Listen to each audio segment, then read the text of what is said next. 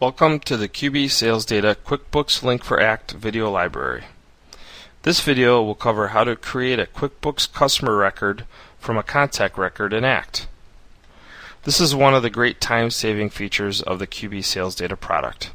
You can enter in your prospects into Act, and when they become customers, with a click of a button, you can use that information to create their QuickBooks customer record. Let's show you how that happens. As you can see on the screen, I have Advantage Leasing as my record in Act. They just became a customer today. They don't exist in QuickBooks yet. If I want to use this information to create a QuickBooks customer record, I can simply come up to the upper left and click on the QB Create Link Customer button. When I do that, I get the following window. It's asking me if I want to create a new customer in QuickBooks or link to an existing customer record in QuickBooks. Because this customer does not exist in QuickBooks yet, I obviously want to choose the Create option. When I click on the Create button, it will prompt me asking me what customer name do I want to use. In this case, it will take the company name by default. If I want, I have a pull down, so it'll also let me choose the contact's name, first name last or last name first, or if I wanted to, I could actually type in the information if I wanted it to be different than the information in Act. In this case though, I just want it to be the same as what's in Act, Advantage Leasing, and at this point I can click on the Create button.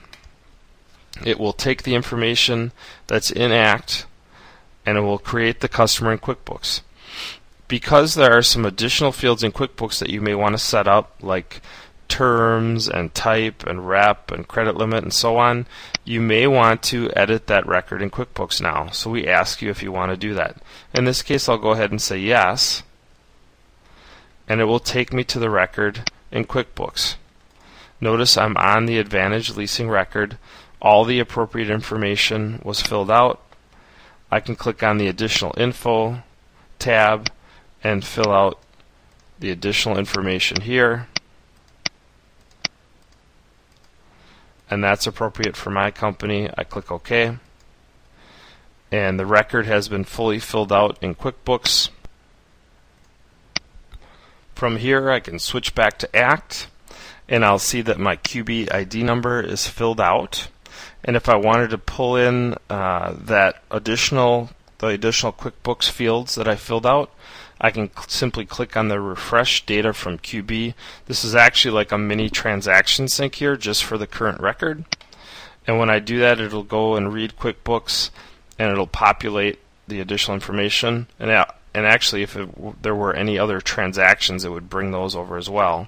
But here you can see that it brought over the terms that we filled out, the QB type, and the rep.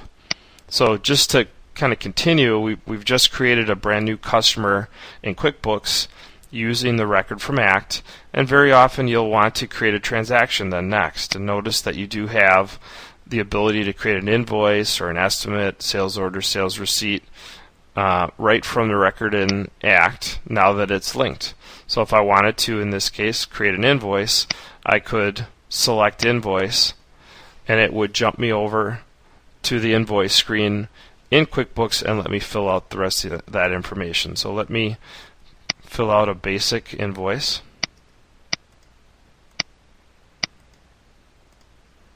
And when I hit Save, that'll be saved on Advantage Leasing.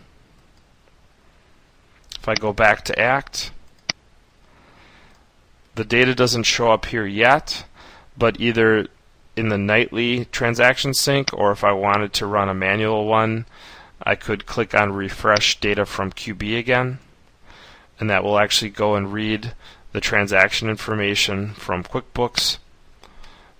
And when that's complete, you'll notice that the past due balance information is refreshed, last invoice is updated, year-to-date sales and sales totals are updated, and if I go to the QB Transactions tab, that information will appear there as well as the QB Items tab.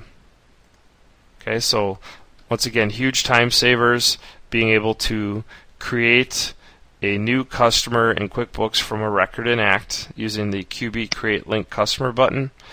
Once that is linked and created, then you can use the transactions options on the toolbar to create those transactions.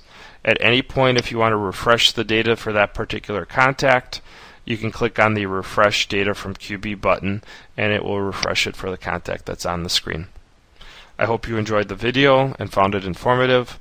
Feel free to watch any of the other videos in our video library and have a great day.